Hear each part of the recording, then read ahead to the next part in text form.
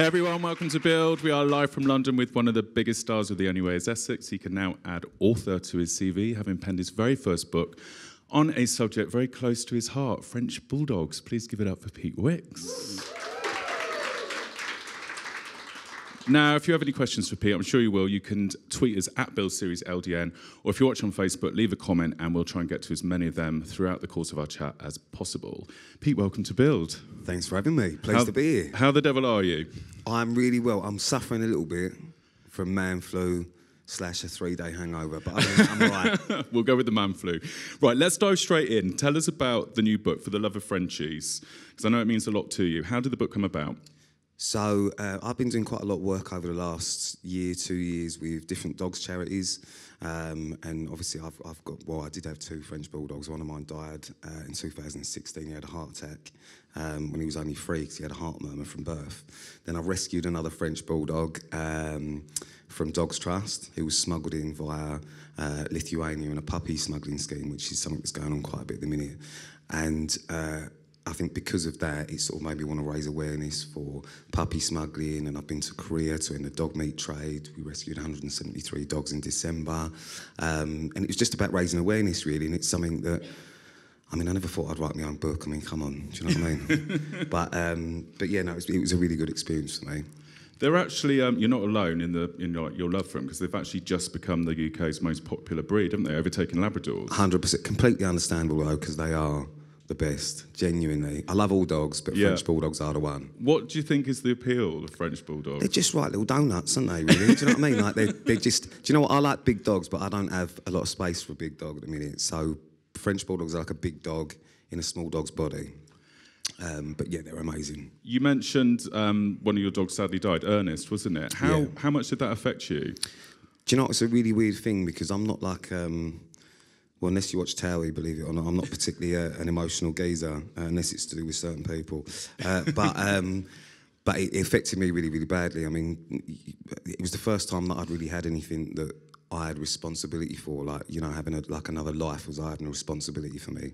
And I know it sounds stupid because people go, it's just a dog, but it was like having a kid. So when Ernest died, I went off the rails a little bit. And it's the book's the first time I've really spoken about it. Was that the catalyst for the book? Yeah, it was in a way, yeah, because it was just, if you're not a dog owner, I don't think you understand that connection that you potentially have with a dog.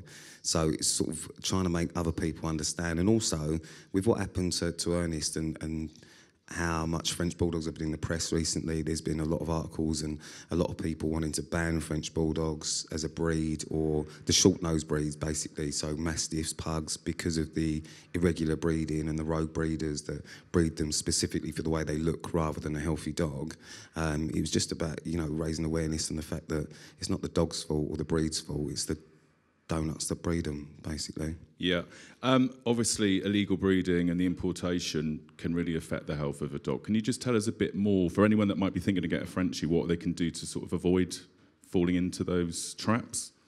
Where Frenchies have become so popular, and it's not just Frenchies, it's any dog. Every breed of dog has got different health issues that may come with them, and I think a lot of people will buy dogs based on the way they look, so it's like an aesthetic thing, like it's like an accessory type thing. And to be honest with you, this is sort of what I've said in the book, is when I first got Ernest as a Frenchie, I got a Frenchie because they look good, basically. I didn't really understand or research what responsibility that would come with in terms of the health issues. And I think part of the book and the message from the book is that actually if you are looking to get a dog, you need to get the right breed for you that fits around your lifestyle, not just get something because it looks good, if that makes sense. But obviously with Frenchies, they suffer really bad with heart problems, sometimes skin problems. Being a short-nosed breed, their breeding it can be quite bad if they're bred specifically to have that short nose.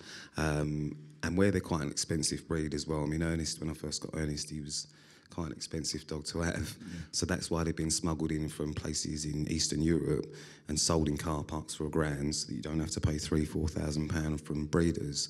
But obviously by doing that, the dogs are interbred and suffer an awful lot of problems that you don't see until a little bit later in life. So, you know, you do really need to be careful where you're getting your dogs from. So go to an official breeder. 100%, or rescue. Yeah. Adopt, don't shop. That's the new motto in life, right? Now, I read somewhere that having dogs calmed you down a little bit, but you just told me you got a 3-day hangover, apparently. So yeah, which one is it? Well, do you know what? Because I was on the book tour last week, so the book come out on Thursday, so I was up and down the country for a few days, so I sort of had like a little celebratory night out, and then it was my friend's daughter's birthday, and so it's just a couple of things over the last couple of days, but I have calmed down. I promise you, I have calmed down. It's gone from 7 nights a week to 1 or 2. Oh, well done. See, that's good, isn't it? It's not bad. Good. Now, let's talk TOWIE, because the new series starts on ITV2 next month. Is next that right? month, yeah. So we start filming 10th of March, I think we start filming, so that'll be on towards the end of the month. What can we expect, do you think, from this series? Because it's the 22nd series, 22nd, isn't it? it's mad, incredible. isn't it? 22nd series, yeah. So 22nd series, it's going to be a completely different one. There's a few people that have gone. There's been a bit of a cull. I'm sure there'll be some new people joining. They won't tell us who, which is a bit of a nightmare, so we'll just have to wait and see. Oh, so you've still got to wait and see? Yeah, we don't know. Got no idea. We'll turn up somewhere and someone will just be there. Just throw it into a scene with them. They keep it all like secret, stealth. What do you think is the secret to that show's continued success? Because people still really love that show, don't they? Do you know what it is? It's just light-hearted, isn't it? It's like normal people with the normal everyday stuff that everyone else goes through. So on a Sunday night, when you know you don't really have to think about watching it, you just sort of enjoy watching other people go through dramas. It's always nice. It's like car crash telly, isn't it? You know what I mean? It is a bit. Have you got used to that world yet? Like having your sort of life played out to us all? Not really. I mean, I find it really embarrassing. I still get really embarrassed because it's just a really strange experience, and especially with what I did before. I worked in the city for 10 years before, so I used to work for a medical recruitment company that used to supply consultant doctors to the NHS. So then going from that to then filming TOWIE and having everyone follow your love life and all that sort of stuff, it's just a completely surreal experience, and I can't get used to it. I don't think I ever will. Bit of a contrast. Massively. Has there been one moment, TOWIE moment, that's really stuck out for you? Like maybe like what's been the hardest thing that you've had to do? I mean, I think it's fairly obvious for me what the hardest thing was with it. But obviously, yeah, the last 2 years have been quite dramatic. Yeah. I mean, now this series, it's all happy days. It's going to be a nice, fun one. I think this series. I'm actually looking forward to it for a change. So, because normally I dread it. Yeah. What about the most fun moment? Fun moment. Do you know what? It's getting to work with, like Lockie's obviously one of my best mates. So we see each other every day, getting to work with him, and me and him always just have a proper laugh. So anything me and him do together is normally really funny. If you could see the outtakes from the show and the bits they've not let us show, then, that's a completely different show, that one. A late night version. Exactly, yeah. Now you're returning as a single man, am I right in saying? You are right, yeah. How are you feeling about that? I feel really good. It's obviously, yeah, I've been in a relationship for the last couple of years, but before that I was always single, so it's kind of going back to what I'm used to, if you like. But no, I'm enjoying it. I'm enjoying being single. Have you got your eye on anyone at the moment? What, on the show? Yeah. No, I know everyone on the show. It's the problem, like, the minute. That's why you never know. Some new people come in, some new girls come in. We'll have to wait and see. But no, at the minute, everyone on the show I get on really well with as friends. I heard you had a bit of a soft spot for a certain actress. Margot Robbie. Yes. Oh, unbelievable. I mean, I don't think she's going to be joining TOWIE anytime soon, but if she did, holla me. Yeah. Have you seen I, Tonya yet? No, I haven't. I haven't seen it. Looking quite different in that. Yeah, I mean, maybe not. Do you know what? It's what's inside that counts. I don't know what you're talking about. No, she's unreal, isn't she? I like nutty women. That's my problem, I think. Is she nutty? Well, I don't know. It might just be the character she's played. Like Wolf of Wall Street, the white. Unreal. Well, I think that was the thing for me. Yeah, that done it for me. That one. So tell us more about TOWIE. Like, you've been in it for a few years. How long do you see yourself on that show? Or have you got a master plan? I haven't got a master plan. Like TOWIE I enjoy doing, and I'll do it for as long as I enjoy it. I don't know if I'll be like, it's like the Ian Beale of TOWIE. I mean, from beginning to end, he's just always there, isn't he? But I'll just do it for as long as I enjoy it, and at the minute I'm still enjoying it. Yeah, so. Yeah. What about other shows? Obviously, lots of sort of TOWIE... The TOWIE lot have gone on to do Celebrity Big Brother, Strictly, those kind of shows. Would you ever consider taking part in one of those? Yeah, 100%. Anything that you can do that would be a new experience that you would never get an opportunity to do, I'd be up for doing. Probably not strictly. I mean, I doubt they'd have me anyway, but I've got 2 left feet. You don't want to see that. Well, so do most people on it, don't they? So. Well, yeah, but they can probably hide it. I'm just, I couldn't be doing that. I don't even dance in clubs, mate. I'm a 2-stepper Oh, at the really? bar. No, that's my thing. Can't be doing all that salsa and all that stuff. No. ain't my bag. What about Celebs Go Dating? Because obviously Gemma's been on that and making quite an impression. What do you think of Gem? She's good, isn't she? Yeah, Celebs Go Dating. I love that show. I think it's amazing. Rob Beckett, who's obviously the comedian, narrates it. I mean, I wish he could narrate my life. I think he's amazing. He really makes that show. I haven't seen much of this series, but Gemma, I love Gemma. I absolutely love her. She's a bit nuts, isn't she? But you've got to take her the right way. But she's such a good girl. She's got heart of gold. So it would be an interesting show to do. I don't know how I'd get on. I don't know if I'd want to watch people. Would we like to see him on it? I think so. I don't know if I would want you lot to watch me try and chat a bird up. Do you know what I mean? Imagine you get pied and then everyone's watching it. I don't know if I could deal with that. I think we need to get you on there. Next series. We'll see what happens. Starts here.